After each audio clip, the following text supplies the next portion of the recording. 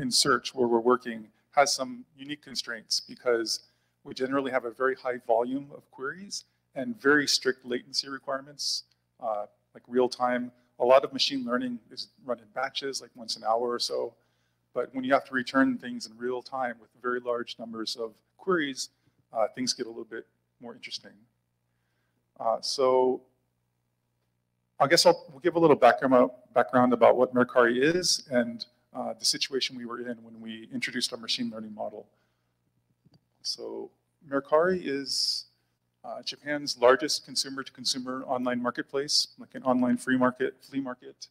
Our vision is a circular economy, so sustainability. We want to reduce the number of things that go to landfill, reduce the number of new things we have to manufacture by allowing people to resell their things instead of throwing them away. Our net sales are about 150 billion yen, a little over $1 billion US. And within search, we have over 20 million monthly active users, so unique visitors to our website every month. Hundreds of millions of active listings in our catalog, and thousands of queries per second. And our all-time peak is over 10,000 queries per second. So that's kind of the landscape we saw when we had our first machine learning model that we wanted to put into production. Our initial original architecture was a traditional term-based architecture based on Elasticsearch. Elasticsearch is an industry-wide standard, very widely used, but it's term-based. That means that the keywords that you enter in the query are what are returned. So if somebody had not written that exact keyword in their description of their item, you wouldn't find it. So that was a big limitation of Elasticsearch, although it was still working very well for us for 10 years. But our challenge was then to take this traditional architecture and add machine learning into it. And so now I'll pass the mic over to Tio. Thanks, Ryan. And so, as Ryan mentioned, my name is Tio. I'm going to be discussing the next part of our talk, which is the problem. So, as Ryan mentioned, we have this existing search architecture, but why do we need AI in this system, right? And so while this was very effective, this was Mercari's search backbone for over 10 years, there were a few major shortcomings. So Elasticsearch is a keyword-based system, and because of that, it kind of falls for things like this, right? So these are areas where AI can help. For instance, ambiguous keywords, semantics, saying cool toys for boys, and personalization. And so with keyword-based matching, you can't resolve any of these issues. So again, going back to ambiguous keywords, in Japan, One Piece is a type of women's clothing, but it's also the name of a very popular Japanese manga franchise. And so if you're just using queries, matching the query to relevant items, which gets returned? Maybe both, right? When you only wanted one or the other, very different items. And then semantics, again, cool toys for boys. Maybe this One Piece bag is a cool toy for boys, but that's not in the title or the description, so it will never come up. And then personalization, again, there's no real easy way to personalize results to a user just based on a query itself. These are all ways that we knew AI-based methods could help improve the search that we had at Mercari. And so the question is, where do we start, right? So we have an idea. Let's do AI in search at Mercari, but how do we do it in a world that wasn't designed for it? So the search architecture was designed originally without AI in mind at all, right? So there were no easy ways for us to integrate AI. And because Mercari is, again, Japan's largest consumer marketplace, at the scale that we had very strict performance requirements. And so our latency budget was, in our case, just tens of milliseconds, which is really, really tough for machine learning models. And we also didn't have access to, again, no easy hooks for AI, optimal ways of serving these AI requests, right? That's not really built into the search architecture. And so the final thing that we want to discuss is these are kind of like infrastructural constraints, but the main constraint we had was user search experience at all costs. So no matter what we do, the user search experience must be as good or if not better at each step of the way. And so we always want the situation on the right and not the left, right? That's exactly what we're trying to do by using AI to improve search results, right? And so this was the hardest part of the, I guess, the constraint, but I think it was the one that served us very well to deliver the actual business impact of our system as opposed to just say model performance or something like this. And so what is the first way that we decided to apply AI in search, right, with an existing search infrastructure that didn't have AI? So enter search re-ranking. This was the original place that we felt AI would add the most value, highest ROI, with the simplest, least intrusive integration into our existing system. And so our colleagues, Alex and Norbert, actually got into the ML side of this talk on, I think, Thursday morning, the second talk of the day. And so there's two aspects when you consider adding an ML system into an existing search architecture, where the Elasticsearch result, the original result that came back, can be considered the first phase of retrieval. And now we're adding a second phase where we can re-rank those results on top. And so essentially the goal is, we have this set of results. Can we surface the most relevant ones to our users first, which is even more powerful in e-commerce context, right? So when, say for instance, if you're on Google doing a Google search, maybe you have a little more patience to go to the next page, the third page for search results. But for an e-commerce platform, it's very crucial to have the most relevant results first. In the long term, which is ultimately serves our broader purpose of matching users to the items which they're looking for. And so with the first concrete use case for AI in search in mind, we go to the next step, which is the evolution of this ML system, right? So how do we grow an ML system while, again, running the business, ensuring a really high user search experience? And I want to emphasize that the focus is always on least risk, very iterative development on the highest ROI areas that we see in each iteration, and then going from there. And so, given our existing infrastructure, the first thing that we did was the simplest solution, which is if we do have a machine learning model, we can integrate it directly within the search server. And so this had a lot of benefits, but there were a few drawbacks. For instance, we tightly coupled model development with development of the search service itself. The code base is massive. We have many developers working on it concurrently. As you would imagine, such a key part of the Mercari platform, it has a very high release cadence, and so we had to be very careful when we were developing. Along the way, this whole journey was very measured.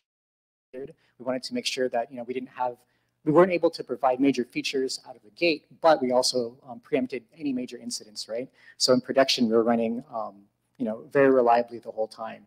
So because of that, it made it very difficult. We went very, very slowly at this stage, but we went, right? This was a step in the right direction.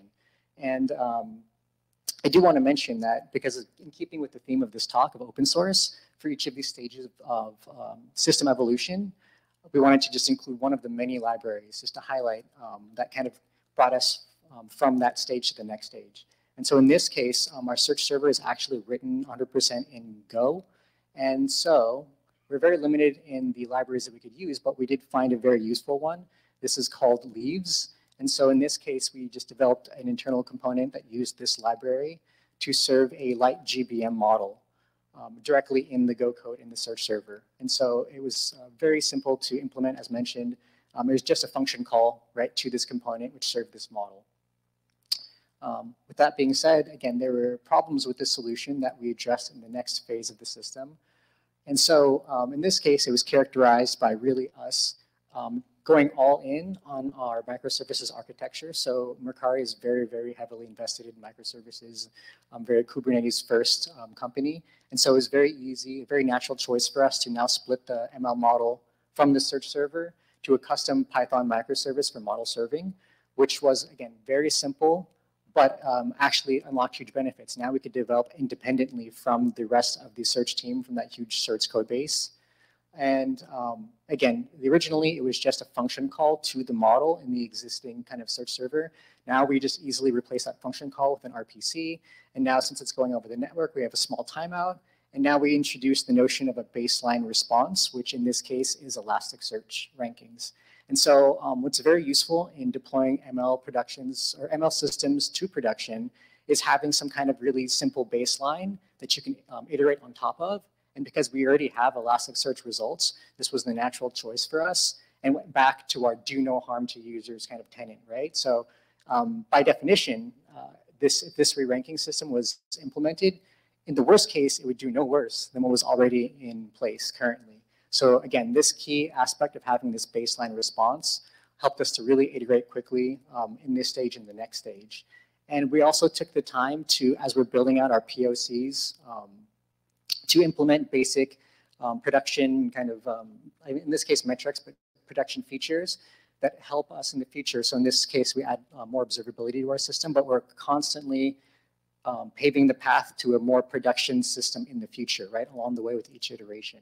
That wasn't strictly necessary, but we knew it was a good thing to do at the time and very natural, and wanted to emphasize that at these key points is when we add the complexity, because now we realize there's an actual need, right?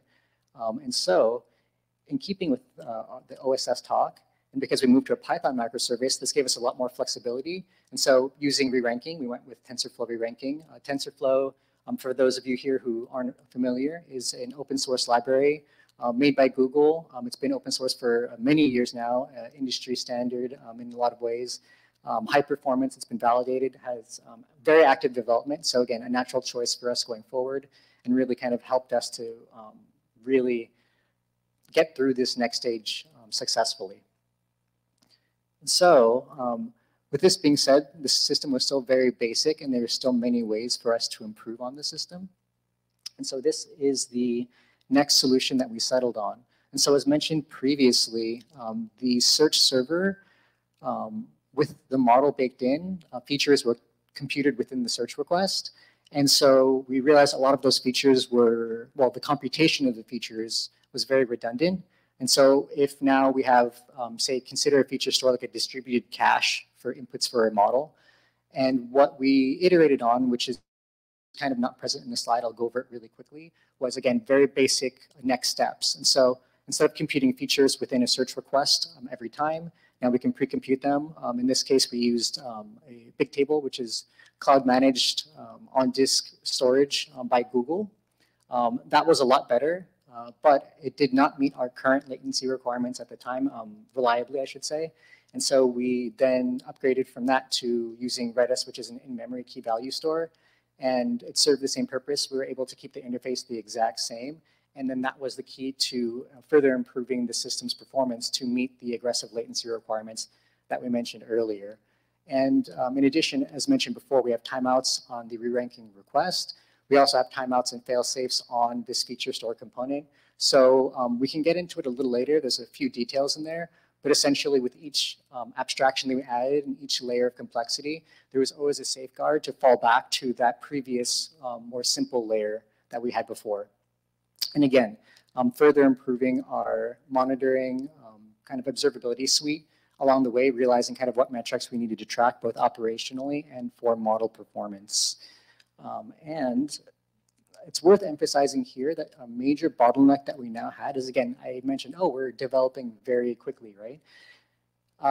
That meant that we had to do a lot of A/B tests, which is essentially, you know, we have something that's in production, we run something that receives a certain part of traffic, this new feature, and we see, oh, does this feature raise any of these key metrics that we have that are related to the business? And because we were able to develop quickly, we were able to develop and test new features quickly. But now the bottleneck wasn't necessarily feature development, but it was actually the A/B tests themselves. So we could develop features very quickly, but each new A/B test required a new model, which needed essentially to be deployed as a new microservice and set up the same way as we set up the original model, which you multiplied by the amount of models in any given A/B test. So that was actually taking us about maybe a full engineer's time per quarter. And even with that, it would be 1 to 2 A/B tests maximum. And so that became the next bottleneck in this phase of our system evolution. And before I go on to the next phase, I do want to highlight the next open source library that we use that was very high value. Again, feature store we settled on Redis as the actual backing technology. And so very simple, it's just a Go Redis, which is the Redis client for the Go language. Nothing really special to say, which I guess is kind of the main point, right? The main emphasis was it just integrated out of the box really easily with our current cloud managed Redis instance, and it had really great performance. And so again, open source along the way. We didn't have to reinvent the wheel on this one either. And then finishing up with the systems evolution, this is the final iteration currently. We have many more in the future, but this is where we're at right now, which is adding Seldon core for serving and Istio for model routing. And these together will alleviate that bottleneck that we mentioned previously. So instead of having to set up new microservices and Kubernetes configurations for each model that we're A/B testing and then tear them back down again, we can move all that manual work and automate that. So the feature flags we mentioned earlier, those can get sent directly as is without us modifying any code. And then Seldon can actually just, with Istio's help, route those to the correct endpoints. And we can just spin up and down A/B tests, hopefully, an order of magnitude faster. And so again, iterative development, this I think will allow us to iterate even more quickly and really help us to now not just develop the features, but A/B test them and now release them to really improve that user search experience a lot more. And in conclusion, we believe that ML enhanced search really is worth the effort. So if you have a traditional search architecture, ML can really add a lot to that. And I can't really get into exact numbers to show how worth the investment it is. But as Ryan mentioned earlier, our annual net sales are on the order of $1 billion. So even just a 1% improvement in that direction is pretty significant, right? And so again, this went back to our very iterative approach to this system. So 1% decrease would also be horrible, right? But at the same time, because we went iteratively along the way, we were able to prove our system out, release it to production, and have positive lifts. So it definitely was well worth the investment in our case. And we would consider, we'll urge everyone here to consider a top-down integration of AI, right? So while it would have been possible to totally rewrite this architecture and re-implement it from scratch, that would have been really dangerous. And I can't feasibly think of a way to do that that wouldn't have negatively affected our users. But with a top-down system, we can slowly integrate into search. And now, over time, you have an AI-based search system that is essentially as if you were reading it from scratch anyway. And again, in doing this top-down integration, this iterative development, you can really balance that engineering business trade-off, which if you go in this way, we think maybe very rapid iterations. You can start with the simplest, highest ROI features first, and at each step, just kind of lay that minimum amount of groundwork necessary for the main stage. So don't over-engineer your systems, but at least a little bit, make it extensible so you can evolve to that next, overcome that next bottleneck that presents itself. And then I wanted to finish off with this quote that I really like personally. It's from the great John Maxwell, which is, 1 is too small a number to achieve greatness. And I mention that because at Mercari, one of our values is an all for one. Literally, it's all for one. It means just teamwork, everyone helping each other. So a system at this scale would not have been possible without the help of many, many teams across the organization. So I wanted to say thank you to them. And to give back in keeping with that spirit, we're also building this system to serve search in general. So it started with our smaller team that was in search. Now a lot more search engineers can be empowered to add machine learning to the overall search system at Mercari. And once that's in place, we are aiming for an organizational-wide platform so that really AI can permeate much more easily across the org and reach its way to all of our users. And so, again, in all for one, 1 is too small a number to achieve greatness. We wanted to thank the open source community. So as we wanted to emphasize along the way, this wouldn't have been possible without open source, right? Mercari search ML at Mercari would not have been possible, at least at this speed, with this quality, without the open source software that we use. It's almost entirely built on open source libraries. And in keeping with that, we at Mercari also open source our internal tools and resources back to the community when possible, in addition to, as engineers, contributing PRs and bug fixes to the libraries we use. Because Mercari was founded on the premise of a circular economy where everyone can buy and sell. We also believe in a circular development economy where anyone can contribute and hopefully anyone can build these scalable ML systems without having to be at the scale of Mercari. And so we wanted to give back to that and really kind of pay it forward. So we believe open source was the key differentiator in our case. And we really hope that the information in this presentation was valuable to the open source community present here today. Thank you for listening, and we are excited to answer any questions that everybody may have. Thank you.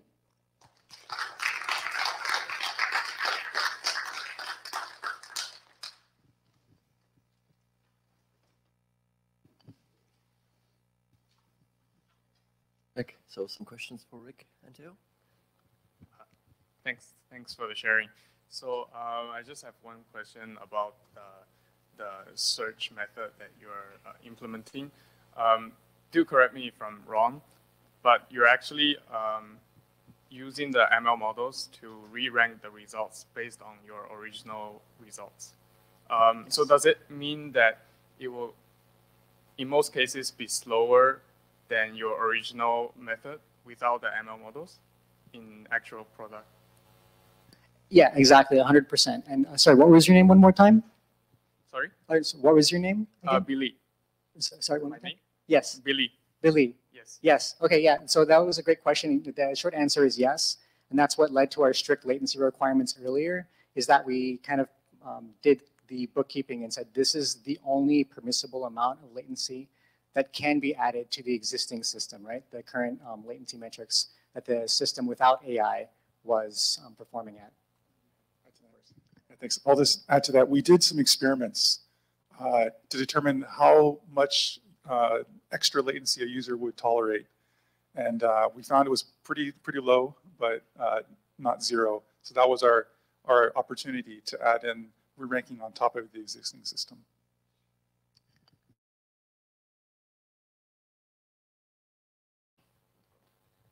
Yeah. Would you mind sharing what are the common metrics you look at when you perform the A/B testing for your new model?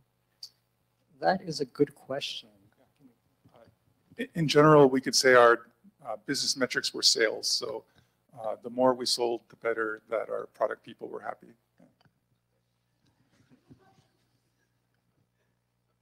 Hopefully that answers the question. Yeah, Yeah, I guess that testing or that validation you only get once you put it into production, right? So perhaps to your question is how do you test that in advance to know that you're not going to miss the mark once you roll the model out? Yeah. Okay, so just pass it back first.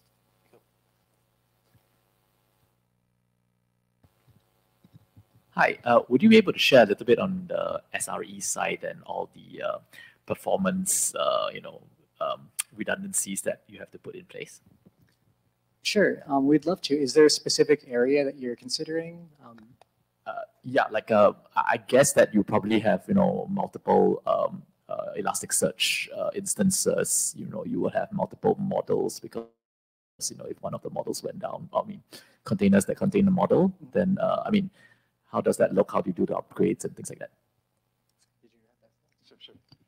Yeah, great question. So we actually run everything in Kubernetes, including Elasticsearch was a little maybe non-standard these days. But yeah, everything is in Kubernetes. We do canary deployments and rolling updates of our models themselves. And so if they break, we can quickly roll back. And then we use Datadog for monitoring our various metrics, latency, QPS, those kinds of things. And we get alerted sometimes late at night when we're not meeting our metrics. So it gives us a good incentive to not go too slow. Yes, but does that answer your question? Yeah.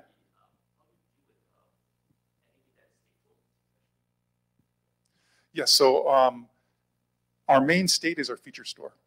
So we compute features about our listings and we store them in, like Tio said, in memory store. We update it regularly. So in addition to caching them, we directly compute them offline and write them to our store. And that is the only stateful part of our system. Thanks for the question. I think there was a question in the front, so two more. Thanks for sharing your experience of you integrate your machine learning model with your search system, right? And you mentioned you use Microsoft and you use Kubernetes, right?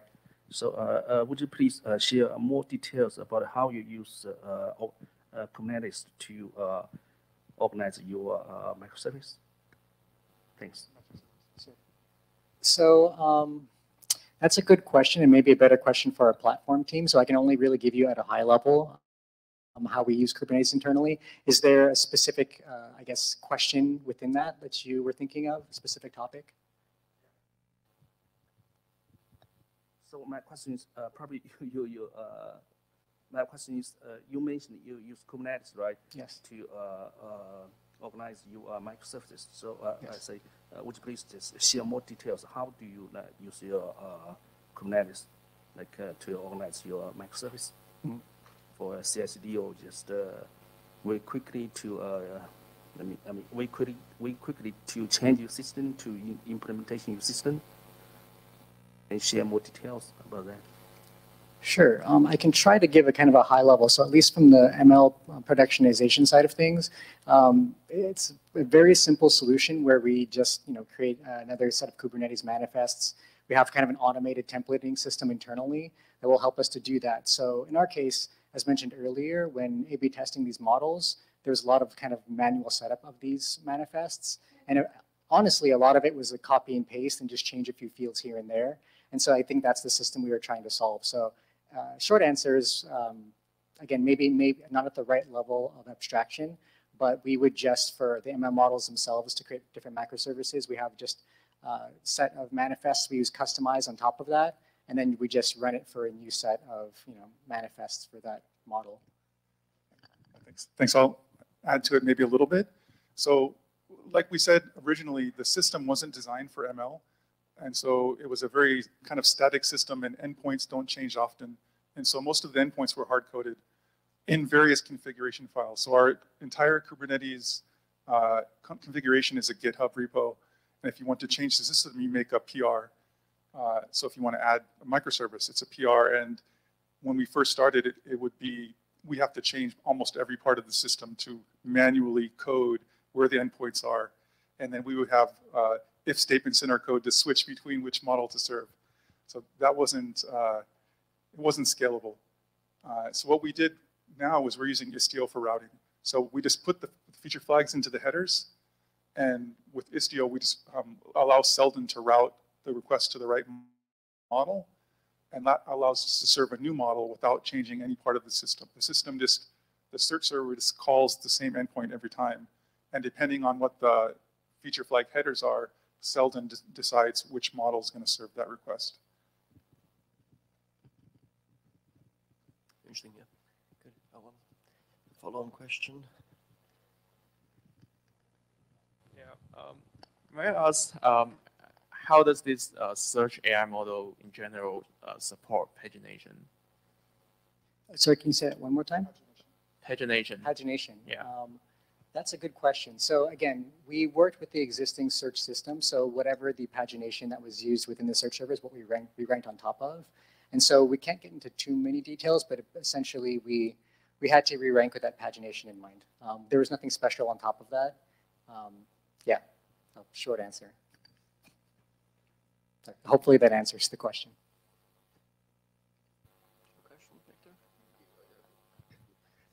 Yeah, thank you very much for the sharing. I just want to ask more regarding like the feature store. This is a bit interesting.